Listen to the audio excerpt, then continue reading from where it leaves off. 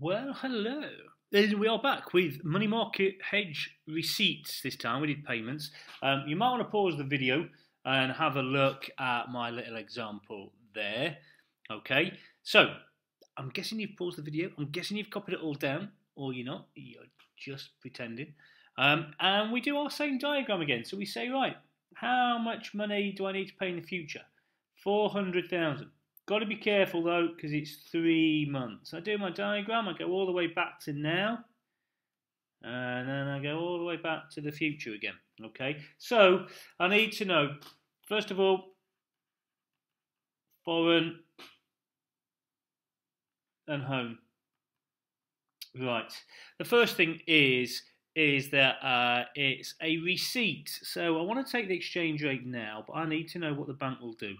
Okay, with a receipt, I now have some foreign currency in my hand. What will the bank do? They will buy it off me. So the bank will buy high. So we can do that straight away. The bank will buy high. Let's go to the spot rate. The high rate then is 1.8361. So I will divide something by I've forgotten already. 1.8361. Okay, then the only other things you need to remember is, right, well, what rates do I use? If you remember when it was a payment, you only have to remember one of them, it's the opposite. The payment was the foreign deposit, so this one will be foreign borrowing. And the payment was the home borrowing, so this must be the opposite, a home deposit. Okay, I'll explain why as we go along. I'm just trying to give you a little shortcut, really.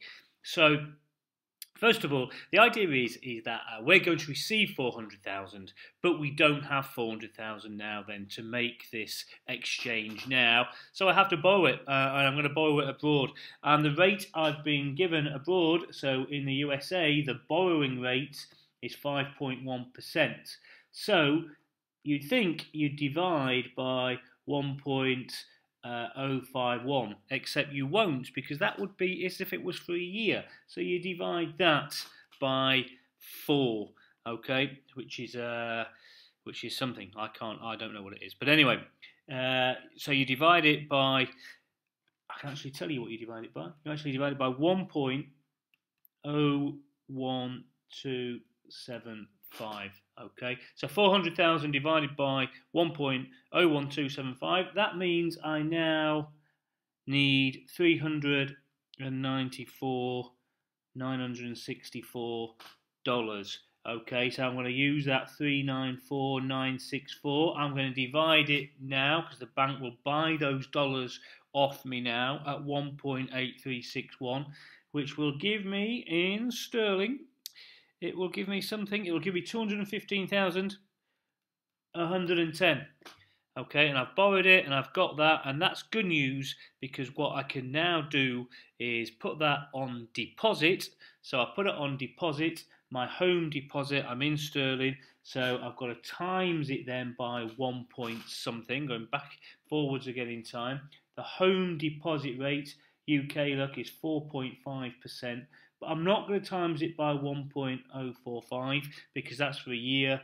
I'm going to times it by 4.5% divided by 4, which is 1 point something.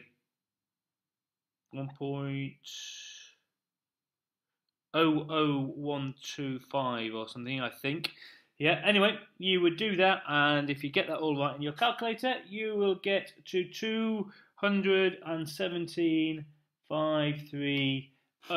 And that's a receipt, so obviously the bigger that figure is, the better, and that's the answer you're looking for. So, let's do a recap on all that then.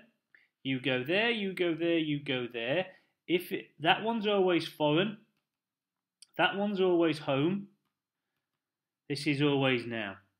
So, if it's a payment, it's the foreign deposit account and the home borrowing. And if I'm making a payment, then the bank will need to sell, and remember, it will sell low. The opposite way round then for a receipt, you will still go like that. That will still be now. This will still be foreign. This will still be home. Whereas on a payment, it was the foreign deposit. You now therefore know this is the home borrowing, and therefore this is the home deposit. And the bank, as it's a receipt, the bank will buy that off me, and they always buy high. Okay, and then always, of course, we're trying to get to that figure. The X on the payment, you want it to be small as possible. The X on a receipt, you want it to be as big as possible. And that's it. So my advice would now try and do all the examples I give you and become a little expert on money market hedges. And yeah, they're good questions actually when you get used to them. Just be careful of that timing. If they give an annual rate, divide it by 2 if it's 6 months, by 4 if it's 3 months. But otherwise, I think you'll be good.